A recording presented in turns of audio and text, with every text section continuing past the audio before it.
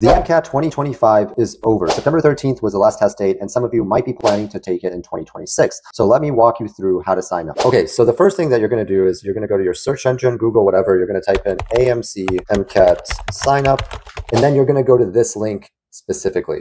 Now, this is the page we want to be because when we follow this link, we'll actually be able to start signing up. But before we do so, we got to do some logistical work here, okay? So the first thing to note is, as they say here, the first dates that you can actually sign up for the MCAT for 2026 are going to be the 21st, the 22nd, and the 23rd of October. Now, what does that mean? Because this is a little confusing. Notice how they divide the US into these zones, right? So we have Group A, Group B, and Group C as well, okay? And so notice Group A is like in the purple, it's like East Coast. The rest of the US is like Group B.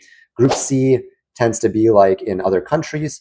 So the idea here is if you're in Group A, the first time you will be able to sign up is at noon on October the 21st. If you're in Group B, it's going to be noon of October 22nd. And if you're in any of these places, it's going to be noon on the 23rd. So please keep in mind your zone, because this is going to be your earliest opportunity to secure a spot at a testing center that is near you. So we need to find a testing center. So what I'm going to do, I'm going to type in my address. What do we have around here, right? So we have Manhattan and we have all these different places. Okay, so I guarantee you that very soon after this opens, if I were to try to sign up, all of these places would be filled and I would be forced to sign up for a testing center elsewhere, potentially quite far away from where I live. So you really want to be on top of this, okay? But this is how you will find testing centers around you. And then remember that nothing in life is free, and especially not when you're trying to become a doctor. So this is an expensive exam. I mean, this is $345 just to register. And then if you want to reschedule, okay, if it's more than 60 days from your exam, it's $50. If it's between 30 and 59, it's $100. And if it's between 10 and 29,